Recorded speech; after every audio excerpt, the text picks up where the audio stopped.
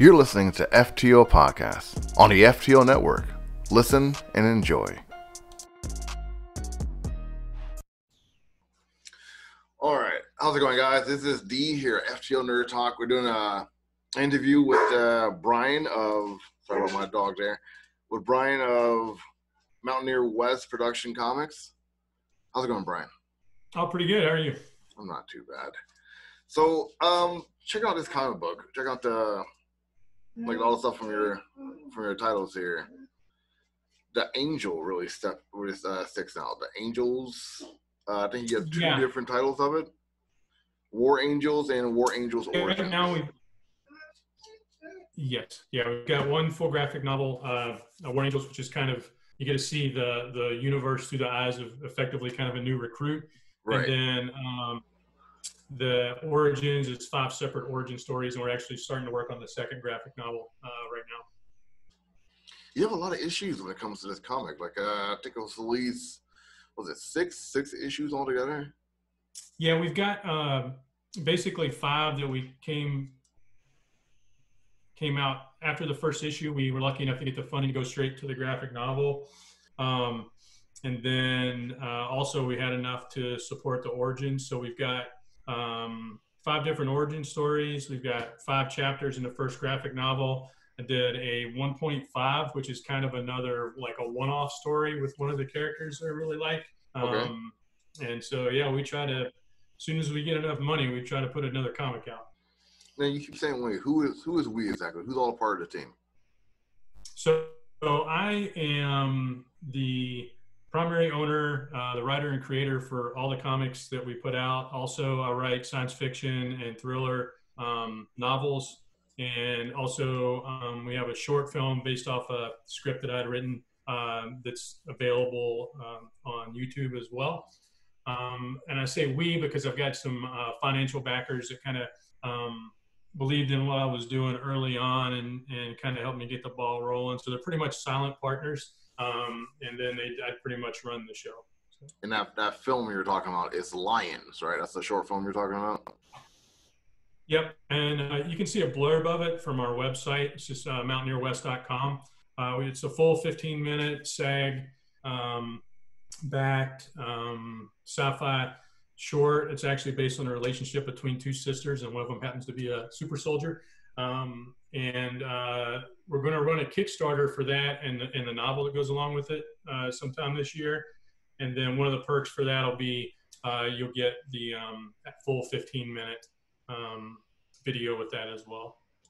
See, like that's cool that like the protagonists are the 2 star characters are both female, because I know that's a theme with a lot of your other comic books. Also, with Angels, you have 2 characters. One's a new recruit, like you said before, and the other one's a veteran, and like they're pretty much taking on these opponents inside of War Angels and inside of the Book of Luca. I haven't read the Book of Jessica, but I'm pretty sure I think it has 2 female leads in that story. Also, you have a lot of stories with strong female leads inside. Was that intentional or did that just happenstance?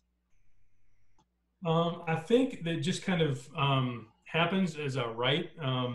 The Book of Luca, the main character is male. His name's Luca, but his love interest, so to speak, is a really strong female character as well. One of the Rangers, and that just right? becomes, it's kind of Rangers, yeah.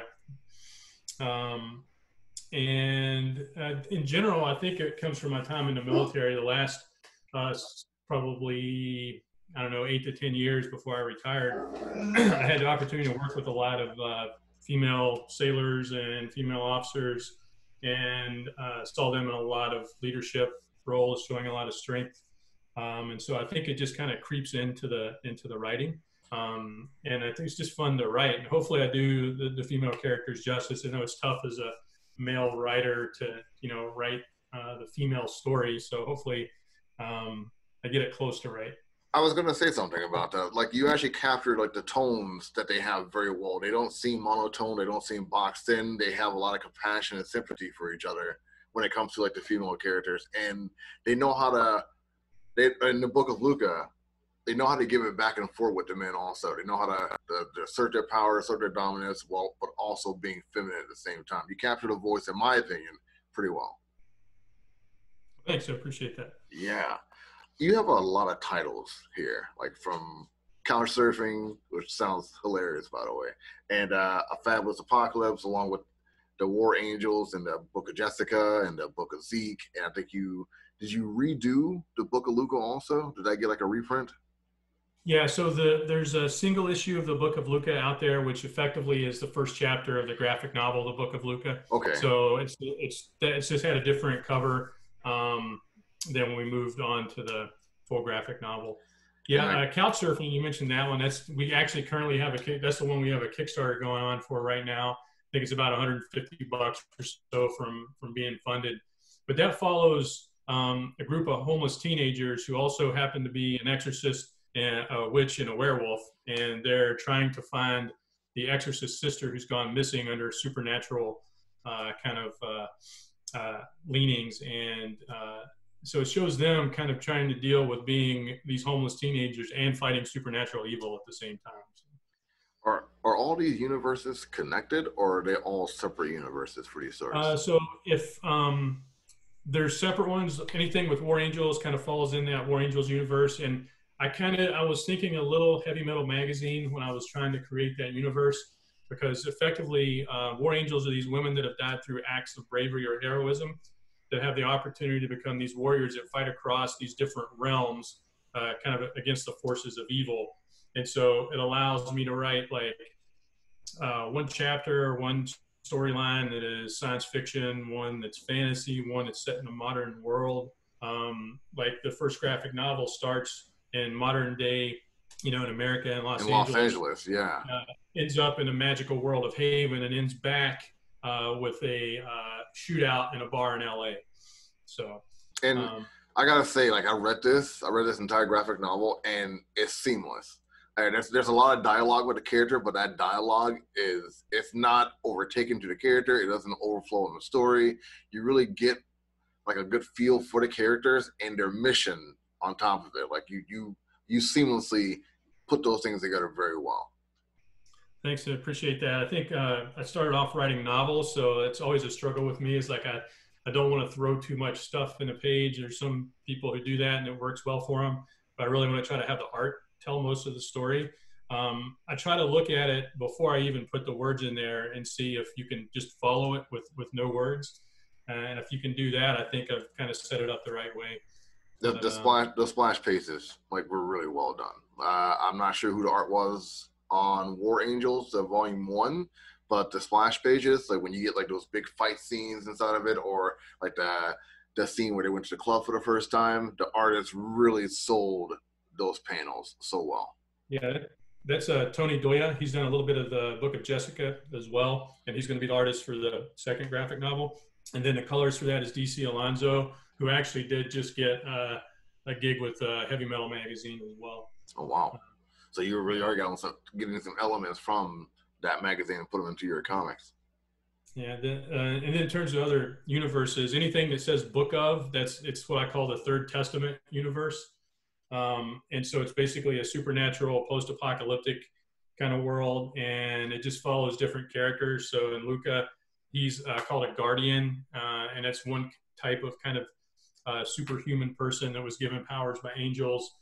Book of Jessica follows Jessica, who is a LGBT person of color as well.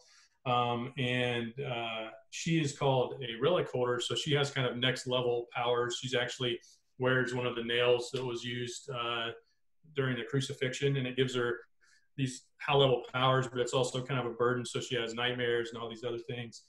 The Book of Zeke follows a character who just gave up on being one of these guardians, and he's kind of just roaming the wasteland because he's kind of lost his faith in what's left of humanity. So that's I was wondering kind of his about that story one. arc. And then right now we're going to come out with a Kickstarter in probably the next month or so for the Middle Ground. And it's basically a prequel to the Book of universe. And it looks at colonization of America. And it shows that while Native Americans and Europeans, particularly the English, were fighting for control of the land, there's also a supernatural battle going on between the Native American spirits and then the Judeo-Christian demons as well. Is that your main goal with these book of titles, like just to blend some religious aspect and some history aspects, and to teach your readers like about things that happened in the past, or are you just going along as you write? So I actually, the middle ground, I'd kind of started as its own separate thing, and then I thought for a while that it would make a really, really good lead in to this world in the book of Luca, which is called the Third Testament universe. Um, and it's the big thing about Luca is he's seen the apocalypse, he's seen angels, he's seen demons, but he's never seen God, so he still doesn't believe in God. Hmm. Um, and he was this before the apocalypse. He worked at a comic book store in Dick's Burgers in Seattle, and now he's kind of this superhero, and his partner's an ex-Marine. So just that little bit of a dynamic, I think, is interesting too. I keep looking at the covers of these titles, especially like the couch surfing and middle ground, and it reminds me of the '90s era of Image Comics, like Dark Child and the 10th, and series like that. Did you have any inspiration from like the '90s comics or the '80s comic books when you decided to make these? Yeah, a little. Like I said, the thing that kind of still strikes me the most is some of the imagery from Heavy Metal magazine. I'm not quite as abstract as that in a lot of cases, but I try to go after really good cover artists as well. So for couch surfing, the cover artist for that is what's his name? I won't tell if you don't. Justin Hunt, that's it. And he actually did a Lady Death cover recently. That explains a lot. Then the Book of Luca and More Angels and Fabulous Apocalypse, which is my kind of standalone satirical take on an apocalypse. The cover artists for those are Kevin McCoy, right? done most of the line art. He does a lot of Zine Scope stuff, and he also did the Seahawks logo. And then David Ocampo has done Heavy Metal magazine. He's done a Marvel cover, and he does primarily the colors, but he's done a couple of the individual covers as well. I really got to ask this question. Like, it's okay if you can't answer it, but how do you find these artists? How do you get a hold of these guys and like have them do these covers for you in So internals? most of them I've found through like the convention circuit, which is non-existent right now. But Right now, yeah.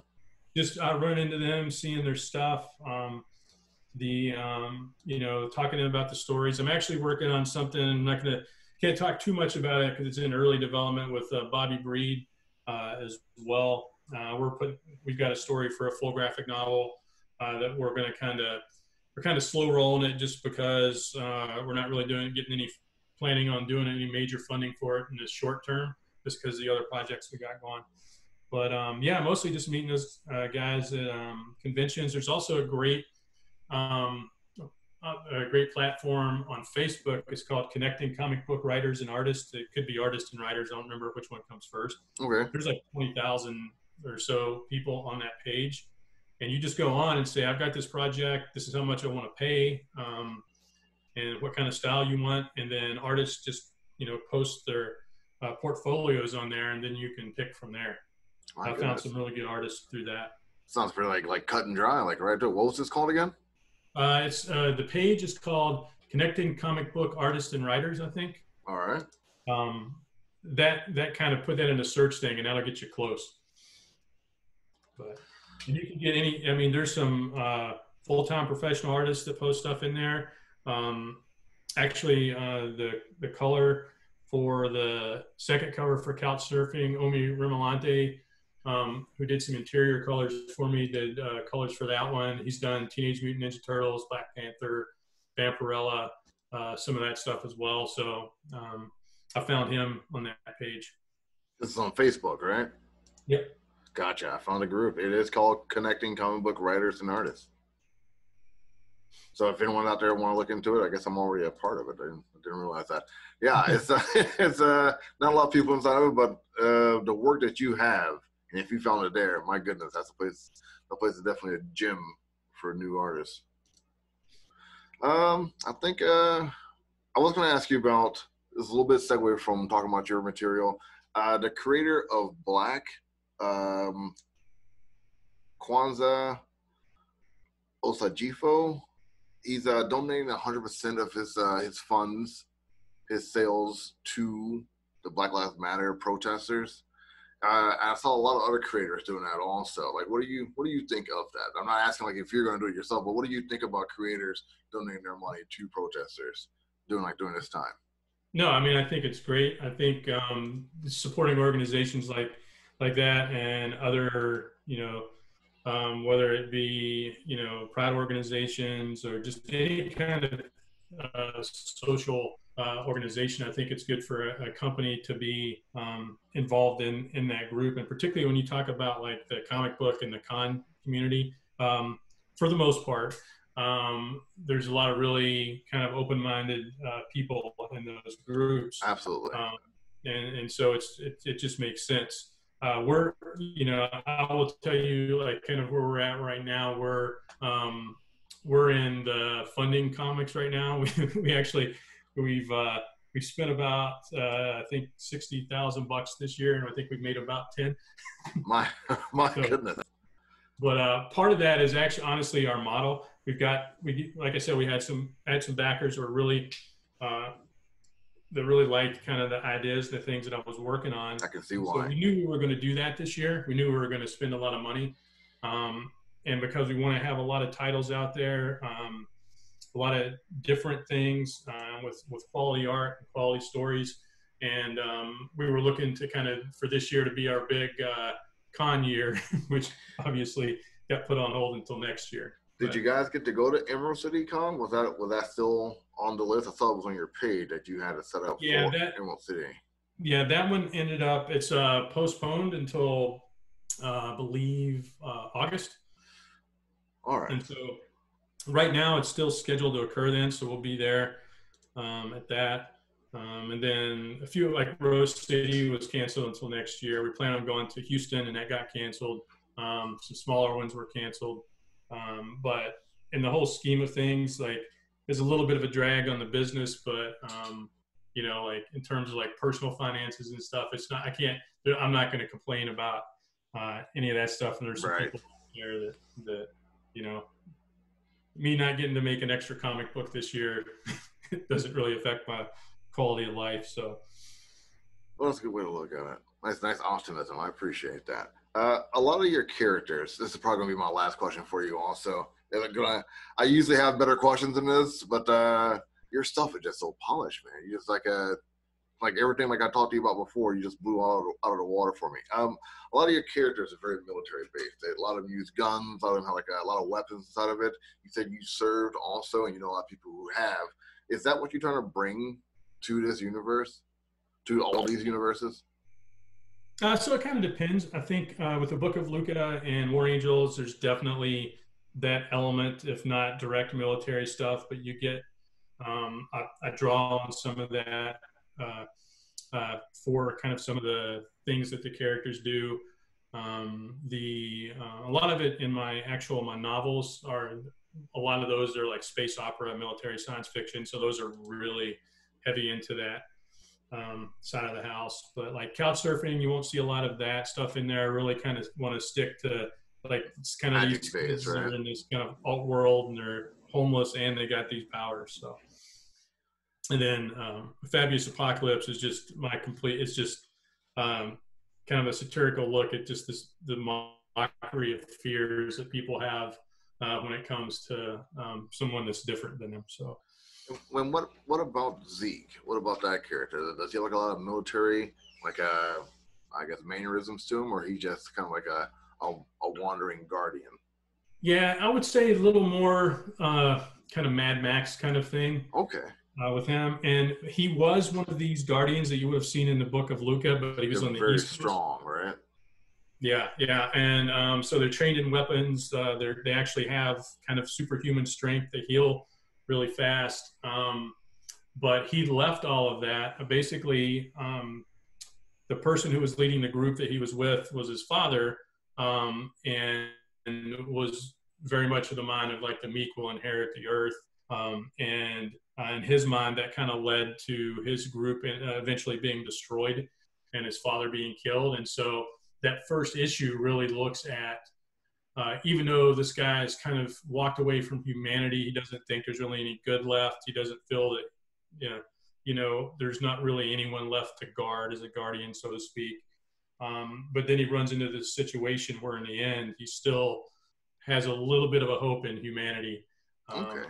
Let that go. So a hopeful, optimistic, but very skilled. It's kind of like a Archer and Armstrong, but solo kind of thing.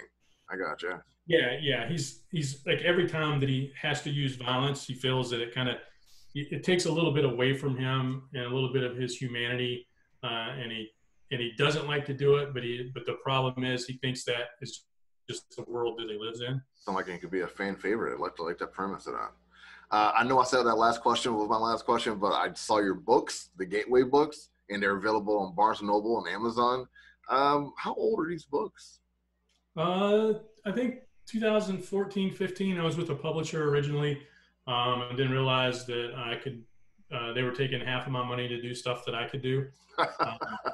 And so that's usually how it goes, right? Yeah.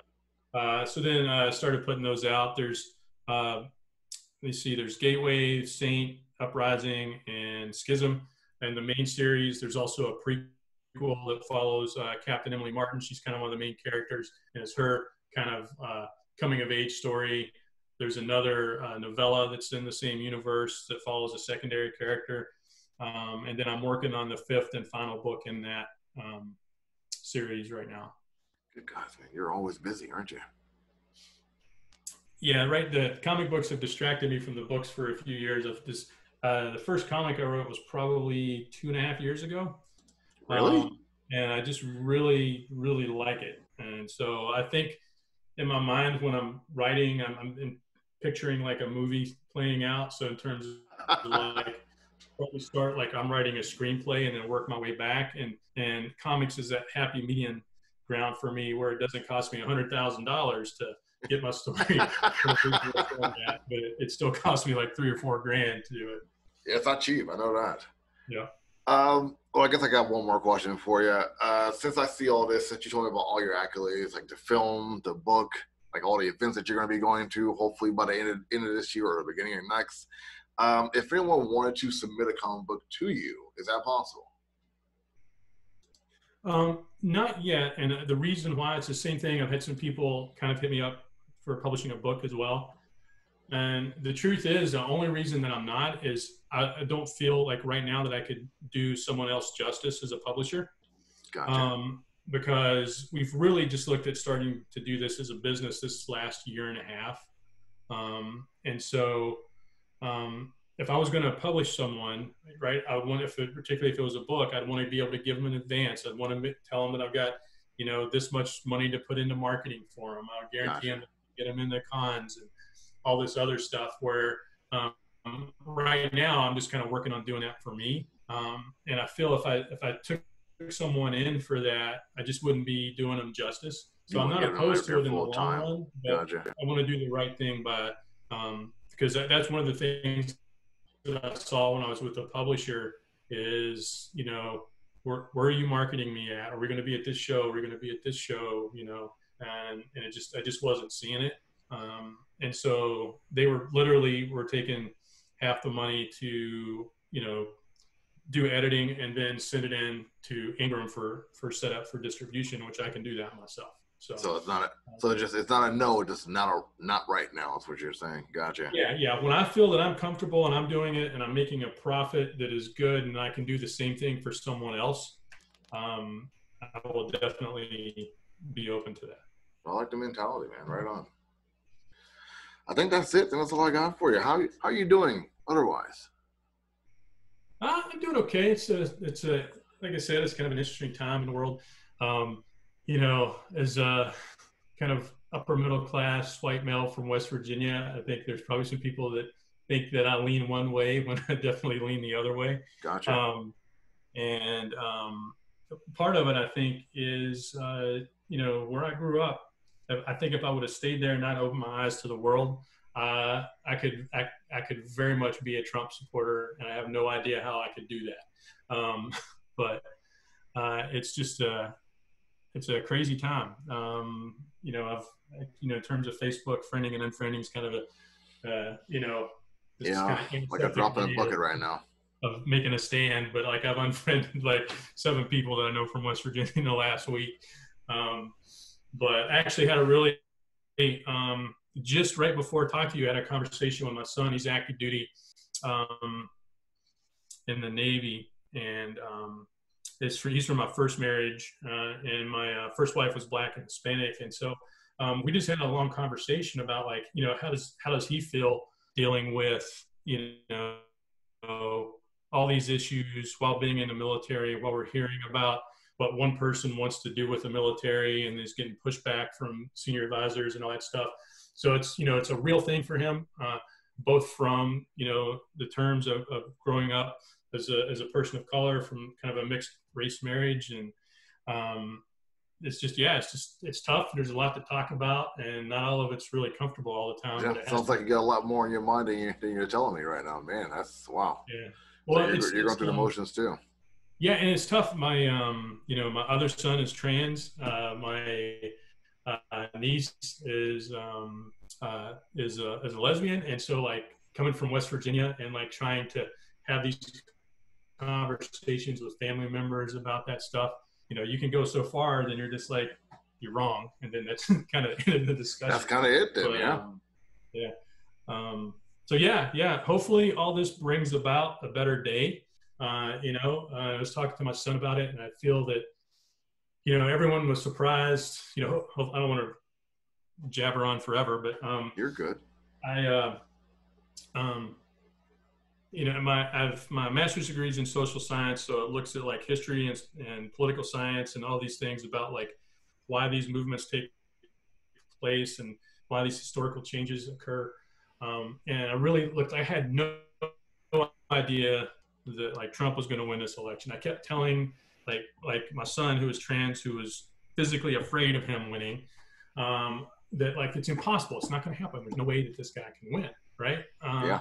And he won. And so I had to look back and be like, how did this happen? And I think the reality of it is there's a group of people, whether through pure hatred or complete ignorance. And the reason I say that is going back to, if I had not left where I grew up and had Right. not seen other things, I would have been susceptible to being one of those people. But those two groups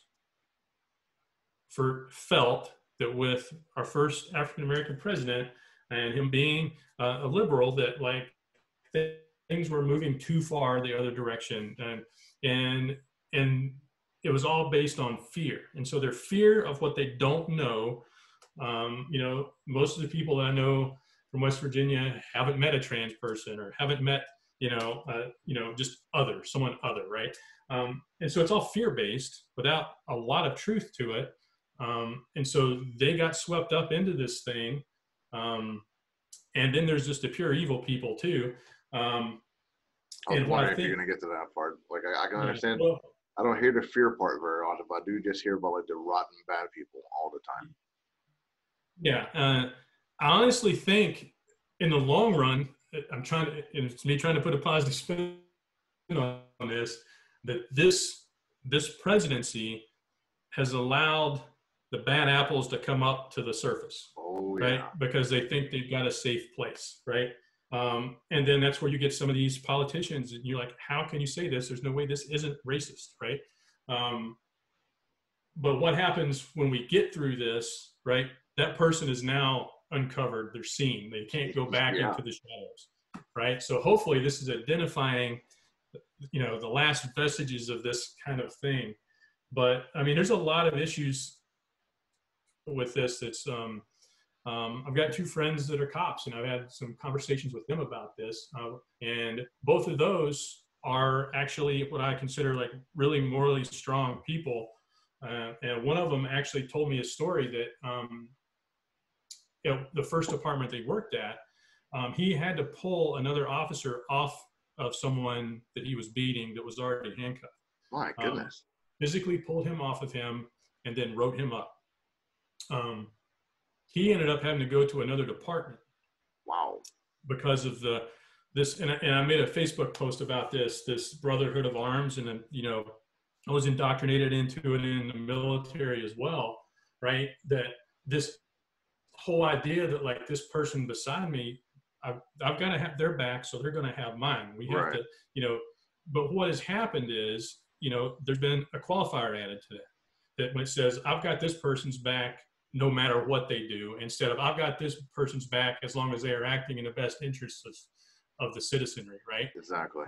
Because they've transitioned this loyalty to their group, which to some degree there has to be to do these type of things, but it's lost its vision, and that the whole reason for this need for unity for police officers, for military, when we talk about the SEAL team atrocity that took place a few years ago, is like the core purpose for all these people who are serving is they're serving citizenry. They're not serving the person next to you, right? So all these organizations have to find a way to, at the same time, have this esprit de corps, this trust for one another.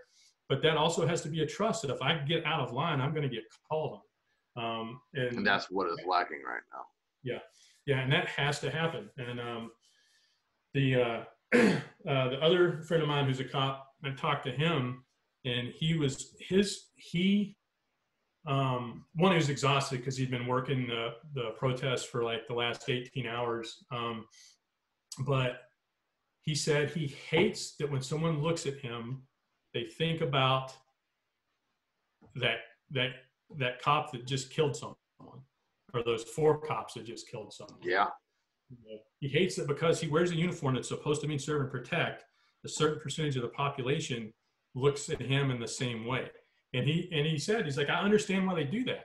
He's like, and he actually, in the actual message we're having, he's like, we need to come to grips with the fact that, I think his words are, black people are getting fucked over all across the country. Yeah. And so he's part, you know, we need more people like that in uniform. I agree. And less like that asshole, you know? And to me, when we talk about pure evil, right? And I looked at this almost from like a systematic thing with these 4 officers, is that guy he's a factory defect, right? Like that is evil. Like, I don't think society's going to fix that guy. No. Right? He's one of those rotten to the core people.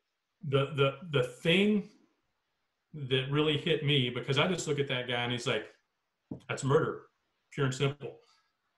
Similar to the way that a group will watch a drunk girl get raped, those 3 policemen watch someone get murdered. They're just as bad.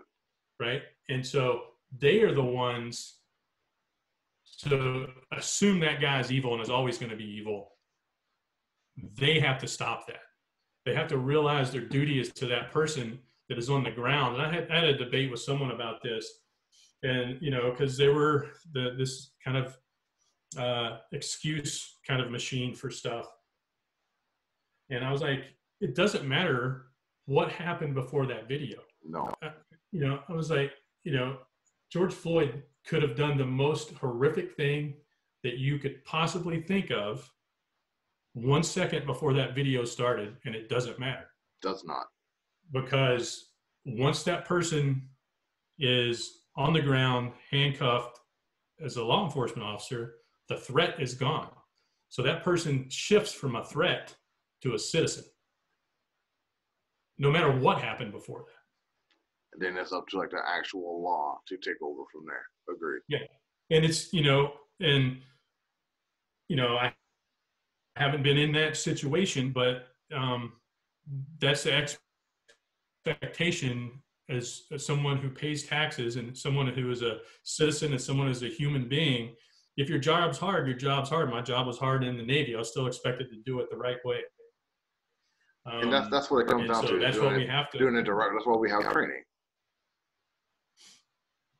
And you know, the other friend of mine told me he said he was almost involved in a shooting, and he said it wasn't even a matter of seconds or milliseconds. It was a matter of how much pressure he had on the trigger. And he'd pulled over someone, and they had dropped their license on the floor, Okay. and they'd already pulled up. The plate came back as I forget what it was, whether it was stolen or the plates didn't match or something. So there was something that already had him, more aware, more tense. So he dropped his license and he leaned over. And when he leaned over, he stepped forward and looked into the car, and there was a pistol on the floor. And so he drew his gun, backed up. He's yelling, "Gun, gun, gun!" And the guy raised up and he said, for some reason, he didn't shoot. Right? He said everything slowed down, and he came up and he saw white instead of black because he had his ID and not the gun, and he didn't shoot it. And he said he thought a lot about that, and like because he could have shot that person and it would have been a clean shoot, right? In terms of how that would have been investigated, right? There's a gun on the floor, he knelt down and he shot it, right? And so I really like when I'm able to, he's a Portland cop, but when I get a chance to talk with him, because he's cerebral and he thinks about things, and he worked in the nuclear program in the Navy with me, so we have some pretty interesting conversations when it comes to like law enforcement and how that should be. He actually said that their most effective officers right now are female police officers because they talk to people. That's what a lot of protesters are doing currently. So they're talking to people. Yeah, they're much more focused on actually engaging with the public and talking to people, as opposed to the old school idea that I have to show force to gain control of the situation. I get it. But yeah, sorry, I've probably been babbling a little bit, but obviously you're good. Thinking about this stuff a lot. Hopefully everybody's thinking about this stuff a lot. If they're following me, they absolutely are. Yeah, that's mostly what I'm talking about right now. So, but this has been great, Brian. Brian Dorsey of Mountaineer Western. I'm saying it wrong. Mountaineer West Production. And when I get Mountaineer, I just think Western every single time. Yeah, and it came up with that because West Virginia, the football teams and the people, it's Mountaineer is kind of the name, and then I'm living on the West Coast, so I just kind of picked that. But it works for the logo. The MW looks real nice. I dig it. It was easy for me to do too. I did that myself, so I didn't need any artistic ability. Well, this has been a great episode. It's been nice talking with you, Brian.